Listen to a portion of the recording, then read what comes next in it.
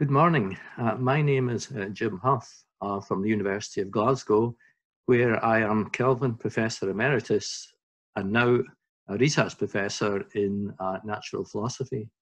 For the last 50 years, I have been searching for gravitational waves, or maybe more precisely, building gravitational wave detectors and then taking part in the search for gravitational waves.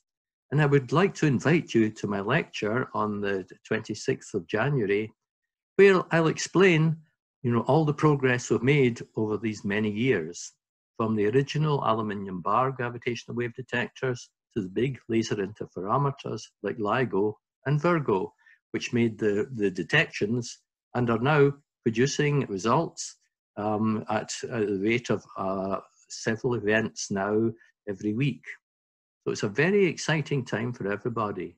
And in particular, I would like to talk about the history and explain to you the significance of our most recent results. Thank you.